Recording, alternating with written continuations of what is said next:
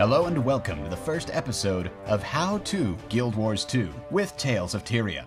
There are a lot of misconceptions out there about how the Guild Wars 2 economy works. So today, we're going to explain everything, from gems to buy orders. Let's dive right in.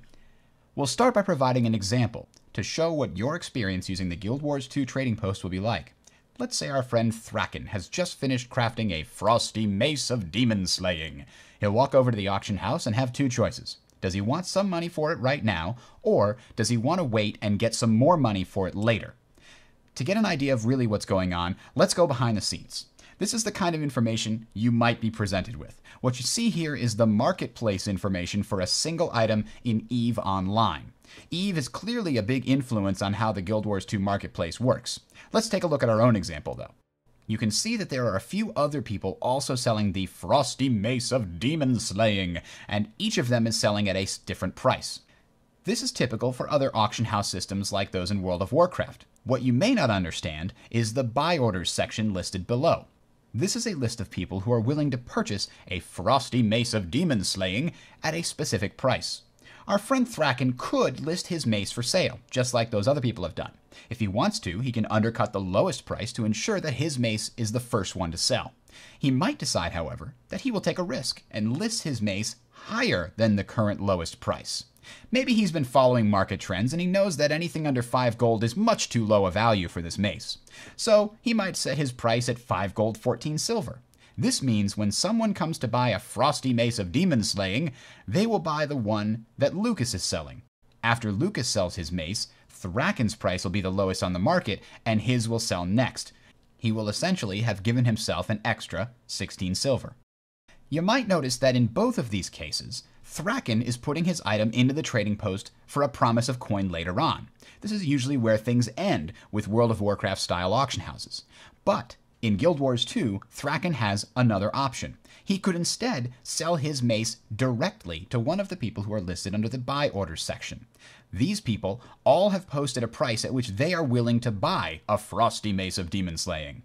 Thraken would obviously want to sell to the highest offer, which in this case is being offered by Reliant. Note that if Thraken chooses to sell directly to Reliant, he'll be getting significantly less coin than if he listed the item and waited for the gold. Thraken decides he doesn't need the money right this second, so he lists the item and undercuts everyone else at 4 gold, 98 silver. Now let's look at the opposite example. Let's say our friend War Truck wants to buy the same mace. He has the same kind of decision to make as Thraken did. Does he want to buy the mace right now for 4 gold and 98 silver from Thraken? Or does he want to list a buy price and wait for somebody to fill the order? War Truck just happens to be on his way to fight in a dungeon, so he wants that item right now. He decides to purchase directly from Thraken. He might pay a little bit more than if he had posted a buy order, but he will get the item right now instead of having to wait. Now that we've covered the trading post, let's take a look at the various currencies in the game and how they interact. Let's start by looking at the most basic elements of any MMO economy: coin and bind on equip items. These are the two things that most players trade in most MMOs, and Guild Wars 2 is no different. In Guild Wars 2, we've got gold, silver, and copper representing the coin, and the bind on equip items are the kinds of things that drop from mobs and players when you kill them in the game. For those of you unfamiliar with the term bind on equip, what that means is that this is a piece of equipment that can be traded to other players freely up until somebody puts it on their character for the first time. Once they actually equip the item, it becomes bound to that character and can no longer be sold or traded to other player characters. It can only be destroyed by salvaging for materials or selling to an NPC vendor for a little bit of gold. We'll see why that's important in just a minute. First, let's examine where these two currencies are generated within the game: World versus World, dynamic events and personal story, and in dungeons. Every time you kill an enemy player, every time you kill an enemy mob, there's a chance they drop coin and items. Every time you complete a dynamic event, even those in World versus World, such as capturing a keep, you earn gold. As any economist would tell you, any currency that is constantly being created will also have to be destroyed, or the value of the currency plummets and we have runaway inflation. So there has to be something in the game that takes gold out of the game system. That's where gold sinks come in.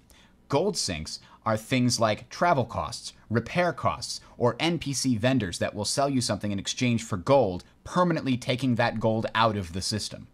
Now, there is one other thing that takes gold out of the economic system. You can spend gold to get influence.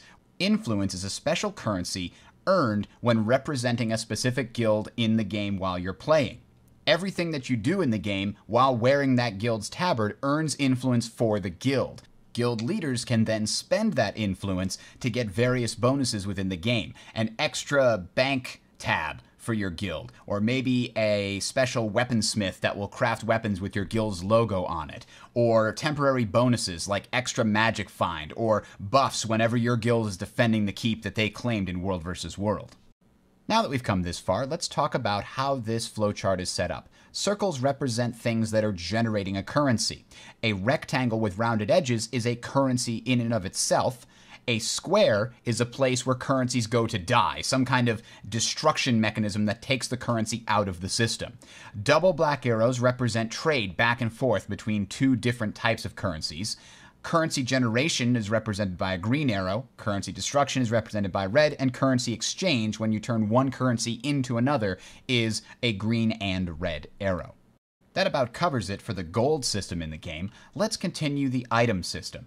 As you can see here, items can be destroyed by salvaging them and turn them into crafting materials. Crafting materials are actually a source of new items in and of themselves, and you can get crafting materials by gathering them from the world. You can also get them by buying them from vendors in specific situations, including a brand new currency, Karma. Karma is a special currency that is generated by playing dynamic events, by completing objectives in World vs. World, and by participating in yours and your friends' personal stories. Now, what makes Karma different from coin is that you cannot trade Karma to other players. You can only trade it to specific Karma NPC vendors in the game. Now, the majority of those vendors will provide you with crafting materials, but you will also find some that will give you special bind on pickup items. These are items that are untradeable the instant that you get them, unlike the bind on equip items, which are available to trade first, and then once somebody equips them, that's when they stop becoming tradable. Bind on pickup items essentially become soulbound to you the instant that you pay Karma for them. These bind on pickup items are useful for differentiating people who have accomplished something from those who haven't. For example, if you go through a dungeon, the Ascalonian Catacombs, for example, and you complete it and destroy the end boss, and it's a very difficult, you go through the explorable modes and you defeat all that stuff, what you get in the game is another form of currency called tokens. You can then redeem special pieces of gear for these tokens. The tokens themselves are untradeable, and the gear that you get is untradeable. That means the only way to wear that special gear is to go through the dungeon and make it all the way to the end. This ensures that people who wear that gear are able to show off and boast, haha, I've made it through that particular difficult content, and to prove it, I'm wearing this gear that only people who have made it through that dungeon can wear. And so that's what makes bind on pickup items really neat in the terms of the game. They're a way to show off an accomplishment. Now, bind on pickup items can also be acquired by spending glory, which is another form of currency that is specifically awarded to players for participating and doing well in structured PvP. Now, the last currency we're going to talk about has gotten a lot more press than any of these other currencies, and that's the gem system. Now, gems can be acquired directly in exchange for cash, which you can then spend those gems on special items from the gem store. Things like XP boost, magic find boost, character slots, or maybe bank slots, special bags, other kinds of vanity items like costumes. Now, these gems can also be exchanged directly for coins, which means that the gems interact with the rest of the economy. Now, let's stop this for a second and focus in on specifically the pieces of the economy the gems can interact with, because that's the point of contention that the kerfuffle is all about.